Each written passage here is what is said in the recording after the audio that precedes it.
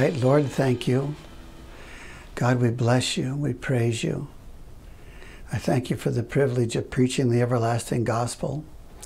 And we invite your presence, and we ask in Jesus' name, come Holy Spirit, and speak to your people. Come and open your word and thrill our souls and our hearts with your goodness, with your love for us, with your might and your power. In Jesus' mighty name, amen. I'm in the book of Matthew, in chapter 1 and verse 18. It says, "Now the birth of Jesus Christ was as follows. After his mother Mary was betrothed to Joseph, before they came together, she was found with child of the Holy Ghost." Before they came together, she was found of child of the Holy Ghost. God had an awesome plan, and no one understood it. Even though the Lord had said through Isaiah, "Unto us a child is born, unto us a son is given, and the government shall be on his shoulders. And he shall be called Wonderful, Counselor, Mighty God, the Everlasting Father, the Prince of Peace." That's Jesus. And it had to come some way.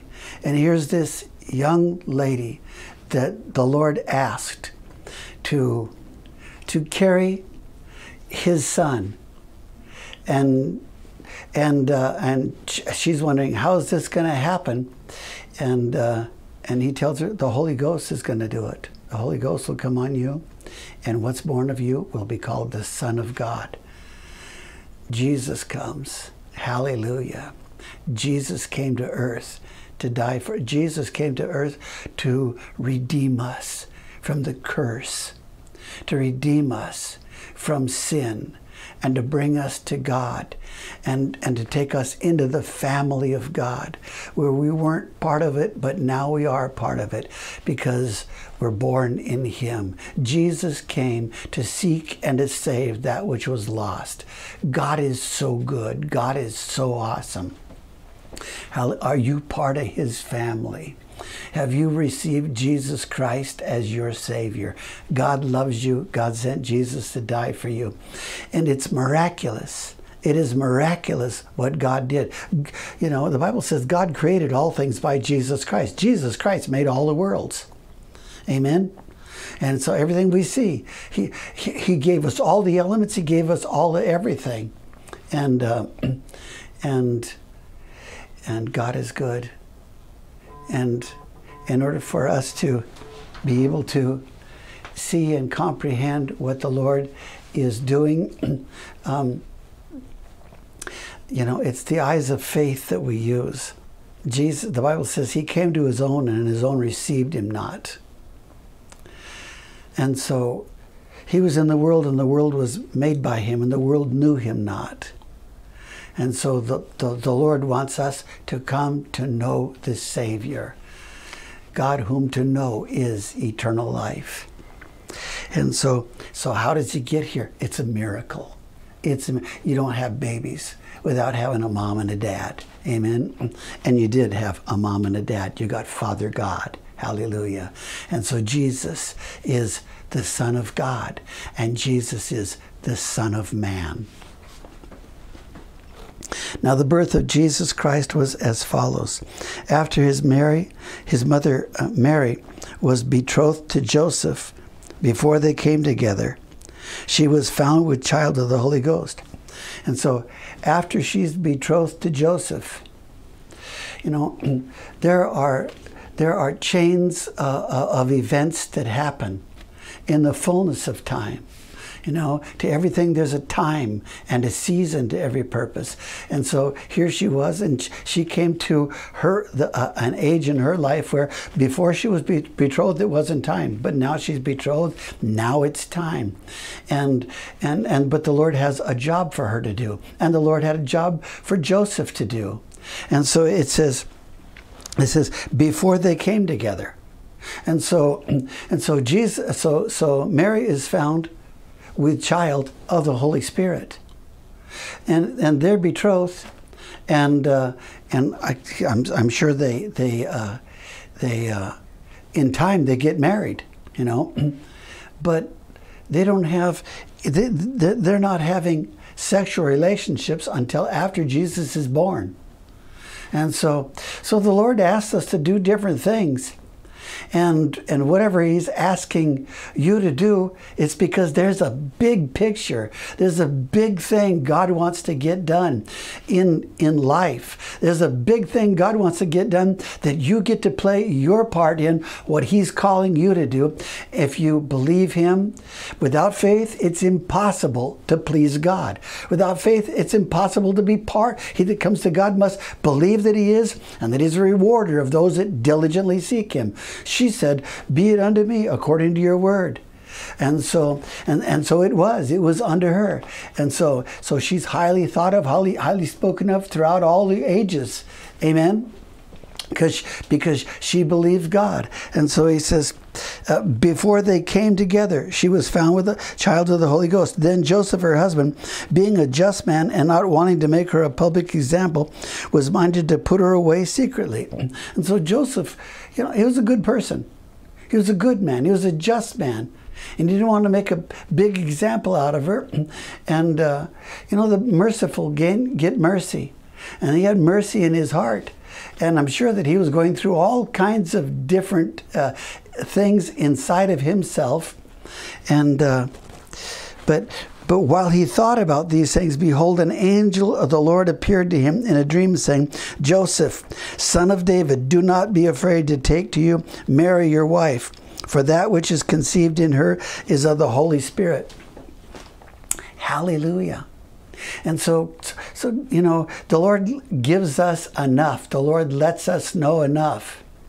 And God let Joseph know. If you don't have a word from God, you don't know God told you to do something, you can struggle and strain and all that kind of stuff. But when you know God asked you to do something, you've met with God, it's time to do it.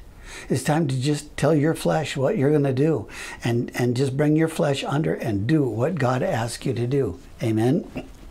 And so says, don't be afraid to take Mary, your wife, for that which is conceived in her is of the Holy Spirit. And so she has conceived. It's a miracle. Hallelujah. And it's from God. It's the Son of God.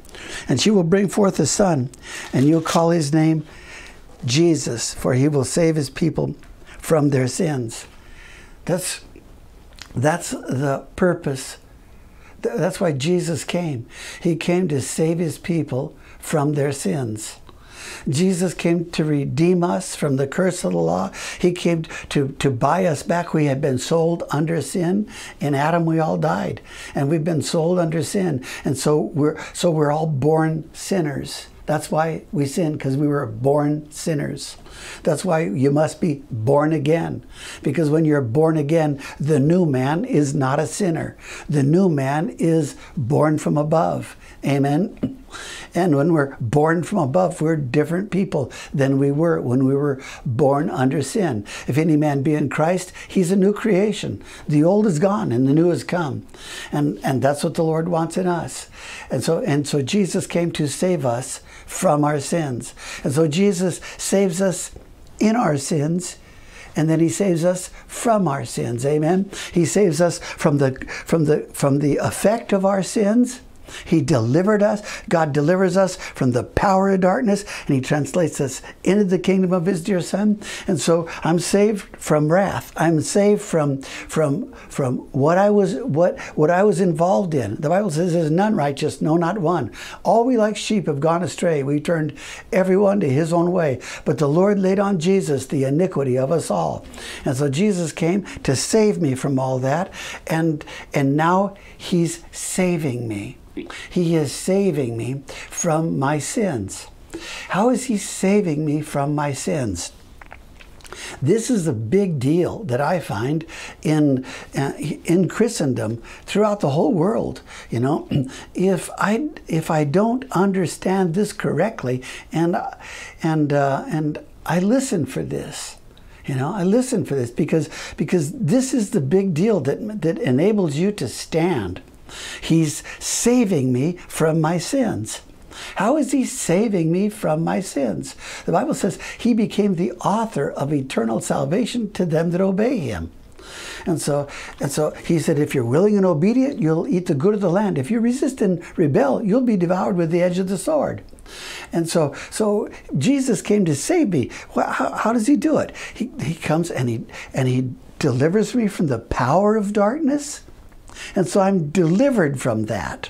That had dominion over me. Whatever the spirits involved in that were, whatever the impulses and all that, he delivers me from that. Delivers me from the power of it. It translates me into the kingdom of his dear Son. And so sin does not have dominion over me anymore. Sin does not, I do not have to do what sin tells me to do. I may have to fight. He fought for me, and I may have to fight for me. Listen, Jesus said the kingdom of heaven suffers violence, and the violent take it by force. I may have to get violent with me in order for me to be able to walk in what God has called me to, because he came to save me from my sins. And he became the author of eternal salvation to them that obey. And so if I hear what he's saying and I walk in what he's asking me to walk in, if he's asking me to go right and I go left, probably something not good is on the left rather than on the right. Walking in the will of God may not be the easy way to walk. But he said, if you live after the flesh, you'll die. But if you through the Spirit put to death the deeds of the flesh, you'll live. And so if I put my direction in life where the Lord asked me to, Jesus said, where I am, there my servant shall be also. And so he says, go to the right. I want to go where you are, Jesus, so I'll go to the right. I'm going to go to the right to do what you want me to do, because I do not want to be caught in a place where, if I'm in the will of God and all hell breaks loose on me, I'm in a good place. If I'm out of the will of God and it looks like it's really good, Jesus said, woe to you when everybody speaks good about you. Amen? You're not looking for that. You're not looking to have your easy place in this life. Listen, your easy place is where God is. Your easy place is where God is calling you to. And so when I give myself to him to walk with him, he is in the process of saving me from my sins. A good man falls 7 times, but he rises up again. I may find that I got stuff to overcome that is, I didn't even know I had it to overcome, but there it is, and I have to overcome it.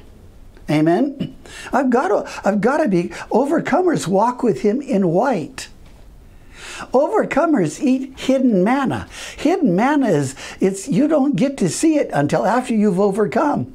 And after you've overcome, oh my goodness, there it is. You know what the Lord said to the children of Israel in the wilderness? He said it through Joshua. He said, the giants, they'll be meat for us. The giants, they're meat for us. You don't even know where your strength is until you get out and you start doing what God calls you to do. Paul said, when I'm weak, then I'm strong. Amen? My strength is his strength is perfected in my weakness. And so whenever I'm in a weak place, the Bible says, cursed is he who trusts in the arm of flesh. And so if I'm here, and I know I can do it, okay, rot's a ruck. The Bible says, let him who thinks he stands beware lest he fall. The Lord didn't call me into a place where I trust me, but I trust him. He came to save me from my sins. He shall save his people from their sins. I was saved, I'm being saved, and I will be saved. Amen? And so while I'm being saved, you know what's happening to me? What I was doing in the beginning, that's getting dropped off. Then that gets dropped off. Then that gets dropped off. Then that gets dropped off. And you know what's happening? I'm moving more and more into a Christ-like. I'm growing up into him in all things. So, because, when you first start fighting, when you first get saved, you don't even know you're in a battle. But you'll find it out pretty quick that you're in a battle. You are born into a battle. And being born into a battle, you've got all hell arrayed against you. you were partying before and you were doing whatever. If it felt good, do it, and all that, living after your flesh. And whenever you get born again, now all of a sudden, now you don't get to live after your flesh anymore. And you're trying to get your flesh to settle down. And your flesh is screaming at you. And when you're not equipped in your brain, when you're not equipped in your mind with the Word of God, you do not know how to deal with thoughts that are coming your way, a carnal way of looking at the events of life that are happening to me. Don't know how to deal with it right. And I'm expecting God to think like me. And I'm you know, the God in my head is not necessarily the God in the Bible. And so the God in my head is, I'm saying, well, you know, if I was God, I would do it this way, and I would do that, but I'm not God. And He doesn't do it that way. And He wants me to learn, He wants me to take on the whole armor of God so that I'm ready to fight with against all the strategies of Satan. So that I'm able to stand in the evil day. God wants me to get that. God wants me to understand that. That's Jesus saving me from my sins. Amen? Paul writes to the Galatians and he said, you did run well. What hindered you? It's not good to be hindered. Amen? It's good to keep on running. Demas has forsaken me, having loved this present world. Oh, you were running well. What happened? What did you start looking at? What did you start looking to? And Ananias and Sapphira, you know, they come to bring their gift, but they devised a little different thing. And the Lord said, no, I see what's going on. I know what's going on. And whenever they fell dead, great fear came on all the church. The fear of God is the beginning of wisdom, and that's where God wants me to be, in a place where I have proper view of me, proper view of life, proper view of God, and so that I know what my enemy is, and I know how to fight so that I can win. Amen. He wants to save me from my sins. To him that knows to do good and does not do it, to him it's sin. Amen. And so God, that's just one of the definitions, one of the many definitions of sin. And the Lord wants me to know it because He wants me to win. Amen. And Jesus came to save me from that. And so how does Jesus do it? The Bible says they overcame by the blood of the Lamb. Jesus died for me. And by the word of their testimony. What do you have to say about what you're going through? What do you have to say about the situation? If you say different than what God says, you're not overcoming. You got to find out what God says so that what He says is what you're saying about your situation. They overcame Him. You overcome in life by the blood of the Lamb, by the word of your testimony, and they loved not their lives unto the death. They overcame by the blood of the Lamb. You don't get it right the very first time, many times. A good man falls 7 times, and he rises up again. A good man, out of the good treasure in his heart, brings forth good. Amen? Out of the good treasure in his heart. You know, the good man still has flesh. The good man still has flesh. And the good man has to deal with his flesh that isn't good. Flesh is flesh, and flesh wants flesh's answer, and flesh wants flesh's pleasure, and flesh wants flesh's ease and comfort. Flesh wants the way of flesh. That which is born of flesh is flesh, and that which is born of spirit is spirit. Jesus came to save me from that and to bring me into the place where I learn the way of the Spirit. I learn to walk with Him. I overcome by the blood of the Lamb. Jesus continually is washing me and cleansing me and teaching me and helping me get up and keep going. Get up. Come on, let's overcome this. Come on, let's walk according to the Word of God. Come on, let's walk according to what I've begun in you. I've begun a good work in you, and I will perform it until the day of Jesus Christ. And so that's what the Lord is calling us to. That's where He's calling us out of and into, so that we learn to walk with Him and we learn to overcome by the blood of the Lamb, by the word of our testimony. The word of my testimony is so important. Death and life are in the power of the tongue, and they that love it shall eat the fruit of it. If I walk around and my testimony is different from the Lord's, listen, the 10 spies had an evil report. Where did it come out of? Out of their mouth. God said one thing, and they said different than God. Amen? They had a different report than God. God wants me to say what He says about life. God wants me to say what He says about where I'm at in life, what's going on in my life. I can feel all kinds of feelings, and feelings they can rise up high. And feelings, they don't just talk, they can be shouting and screaming at me. Oh my goodness,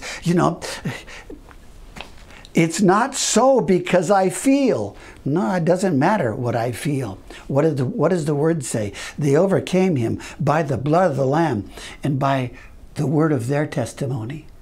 They overcome by their testimony. They come up over the circumstance because they continue to say what God says until they see it manifest. Amen? They overcame by the word of their testimony. The word of my testimony needs to be faith. It needs to be, faith comes by, I heard what God said. Amen. Faith comes by, I'm hearing. I keep on hearing what God says.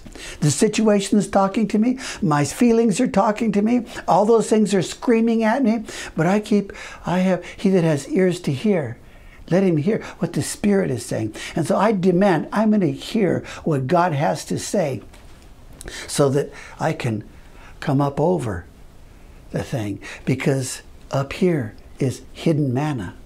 Up here is a vantage point, a place to eat from, a place to live in that's not here. I overcame the obstacles. Amen.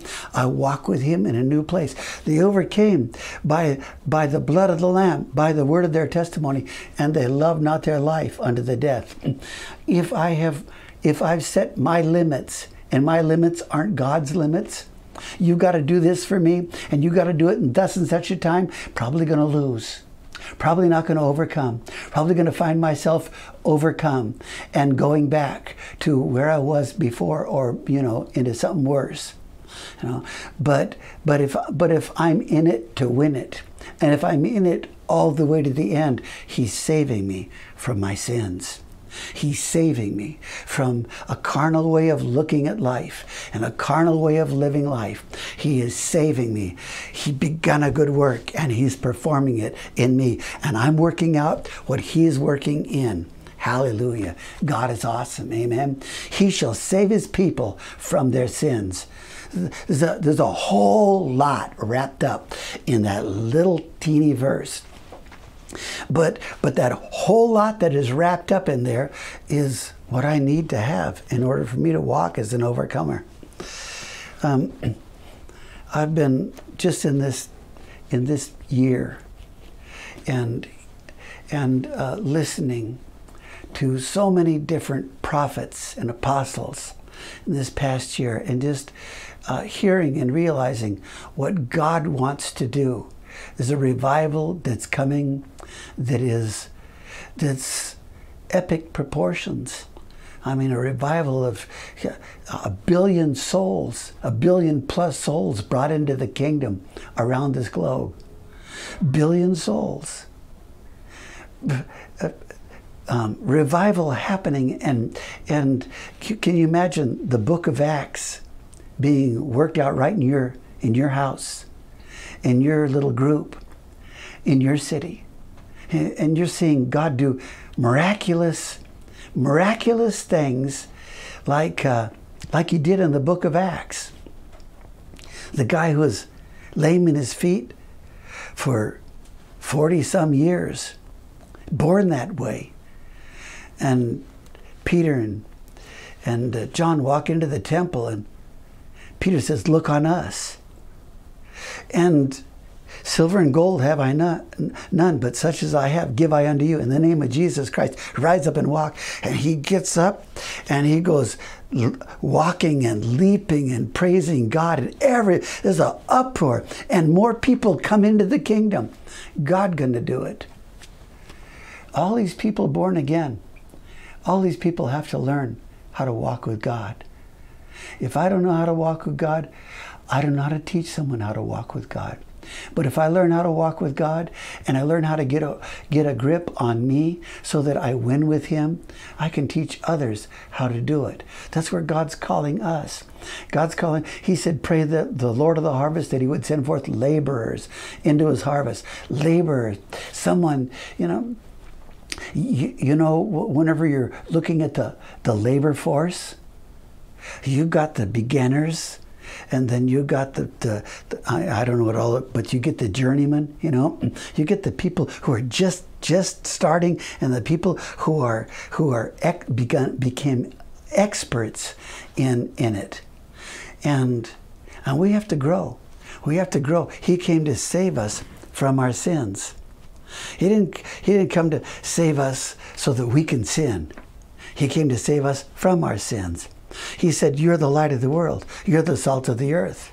You're the city that's set on a hill. You know, men don't light a candle and put it under a bed or under a bushel, but they put it on a candlestick so that all who come into the house can see the light of it. You're the light. People want to see from you. Let your light shine in such a way.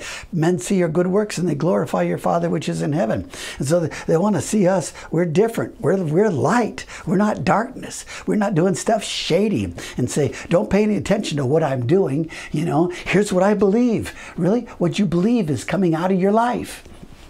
Amen. But if here's what I believe, oh my goodness, you'll see this is the entrance of his word gives light, and the light goes on as the word comes in. Amen. And as the light goes on the inside, it starts to show up every place. He came to save me from my sins. Amen. He shall save his people from their sins. So all this was done that it might be fulfilled which was spoken by the Lord through the prophet, saying, behold, the virgin shall be with child and bear a son, and they shall call his name Emmanuel, which is translated God with us. All this was done that it might be fulfilled, which is spoken by the Lord. God doesn't do anything but that he reveals what he's going to do to his servants, the prophets. That's what the Lord said. God said, before I get ready to do it, I'm going to talk to my servants, the prophets. There are prophets. There are prophets. There have always been prophets. And there are prophets today. Jesus ascended up on high, and he gave gifts to men, apostles, prophets, evangelists, pastors, teachers, to bring to maturity saints. So that the saints, that's you and me, so that the saints can do the work of service. God wants us to serve him and to serve our generation by the will of God. And so the apostle, the prophet, the evangelist, they each come and they give to us what God has, the gift that God has placed inside of them, so that gets imparted to us, and we learn how to operate. We learn how to walk in the different gifts. God and the prophet has something different to give than the other gifts. And the prophet is a seer. He can see what other people cannot see. And he gets to see it before we get to see it. The Lord made it that way. And it's no different today. It's no, and so you can look through the world today and you'll see there's, you know, I don't care which gift it is. You look at one teacher compared to another teacher, and you got grade A, B, C, D, you know, and the anointing, the illumination, the ability to teach. Oh my goodness, it goes. You know, this teacher is awesome. This teacher is good. You know, but he doesn't measure up to this teacher. The same thing in a prophet. You know, you got some prophets and they'll prophesy. The Bible says you can all prophesy one by one, but then you come in, you have another prophet, and oh my goodness, the illumination that he brings is awesome. It's God talking to the generation. And so he says, This was done that it might be fulfilled which was spoken by the Lord through the prophet. God said it through the prophet, saying, Behold, the virgin shall be with child, and shall bear a son, and they shall call his name Emmanuel, which is translated God with us. What was Jesus' name? Emmanuel. Emmanuel. God with us. God was with us in the form of Jesus. Amen? You know what? When Jesus comes to live on the inside, God is with us. Amen? When the Holy Spirit comes to indwell us, who is He? He's the comforter. He's the teacher. Amen? And God loves us, and God sent Jesus to die in our place. And God sent Jesus because there is a plan that is awesome, that is great and wonderful for your life. God has something for you that is awesome. That is, whenever the Lord reveals it, it's why I'm here. It's what I have life for. Then Joseph, being aroused from sleep, did as the angel of the Lord commanded him, and took to him his wife, and did not know her till she had brought forth her firstborn son, and called his name Jesus. So here's Joseph. He takes Mary as his wife because the angel of the Lord said it. And they didn't culminate their marriage. They didn't have sex until after Jesus was born. I know that there's certain sects that say Jesus was a virgin. Mary was a virgin all the way. But here he tells us he didn't know her. He didn't have sex with her until after Jesus was born. And then Jesus had brothers. She had children after that. And so if we just stay with the Bible, we just do ourselves a great big favor, And so he didn't know her until then. When the Lord calls us into a place where we abstain from certain things to please God. Do you want to please God? Do you want to be pleasing to God? Whenever the Lord appears, and the Lord, it's one thing to be trying to get someplace, but it's another thing to have the Lord appear and God say it. The angel of the Lord said it to him. Now, there's no wondering, what should I do here? No, the Lord told me exactly what to do. I know exactly what to do. And whenever I know that, do it. Just do it. God asked me to do. Amen? Yeah. Look. How much stuff rides on what you do? How much of what other people get rides on what I do? What my own choices are. When it's just, I'm just thinking, I'm just me. I'm just me. It's just me and the Lord. Me and my feelings, my wishes, my desires, and it's just me and the Lord. Really? Really? The things you've seen and learned and heard and received in me, do.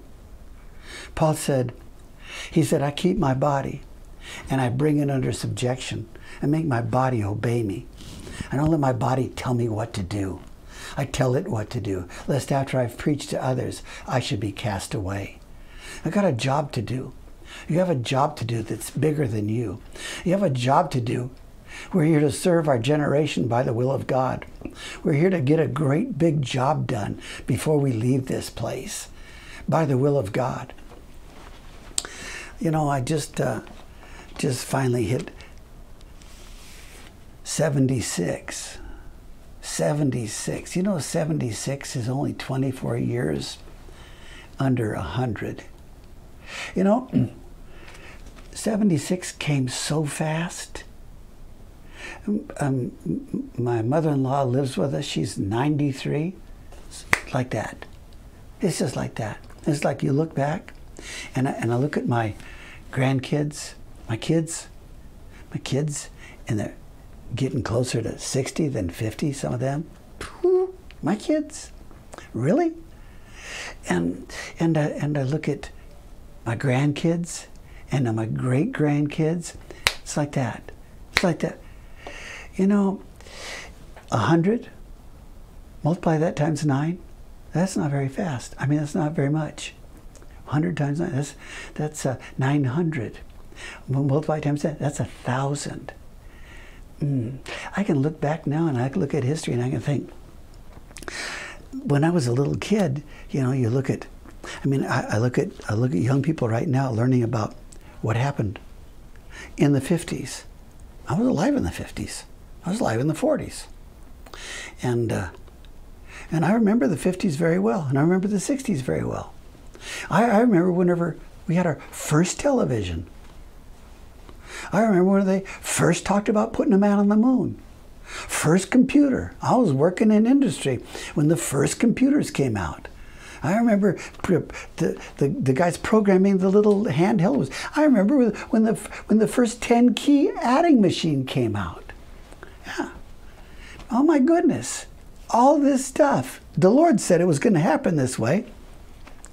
But this is nothing. You have someone who was born 10 years ago, and this is all like, that's ancient history. Or born in 20 years ago. It's like ancient history. Hard to even think about it. But whenever you get to be older, you look back and you say, that's just yesterday. It was just yesterday. It was no time ago that I was born right at the end of World War II. And then we had the Korean conflict, and then the Vietnam conflict, and all these things. Oh my goodness! And you look at younger people, and it's like that wasn't very long ago at all. Wasn't very long ago. Very soon and very soon, we're going to see the Lord. We're going to stand before the Lord. Only one life will soon be passed. Only what's done for Christ will last. To have a proper perspective, God, in the fullness of time, God sent forth His Son, born of a virgin, born under the law. The angel, when he appeared, the angels, peace on earth, goodwill towards men, is what the Lord had to say through them. Peace on earth. He's the Prince of Peace. Without Him, there is no peace. Without Him, I mean, we're looking right now today at this time, and we're looking at what's been gone on in our country, in the direction that possibly our country could be going. Whoa, it doesn't look good on one hand, unless you hear the prophets. If you hear the prophets, you believe what the prophets say, okay, hallelujah. There's a different story. Thank you, Jesus. I choose to believe the prophets. Amen. I choose to believe I choose to believe the word of God. God said, believe my prophets, so shall you prosper. It's a short life. God sent Jesus. Jesus came 2,000 years ago. And His kingdom was birthed on the earth then. He said the kingdom of heaven is at hand. And here it is, 2,000 years. And the Bible says the whole earth groans in travail, waiting for God's sons to be manifested. God wants you to be manifested in this earth as His Son. God sent Jesus because God loves you. And God has an eternal plan, an awesome plan. Listen, I'm not looking to all this, for all this to happen. He said, Peter writes, and he says, we're looking for a new heaven and a new earth wherein dwells righteousness. All the sin and the corruption and the evil and all that kind of stuff, all that influence gone. Amen. Death and hell thrown into the lake of fire. Thank you, Jesus. Well, I hope you got something out of this. I've rambled a whole lot, but praise the Lord. Father, thank you. I ask, bless your people, strengthen them in Jesus' name. Amen.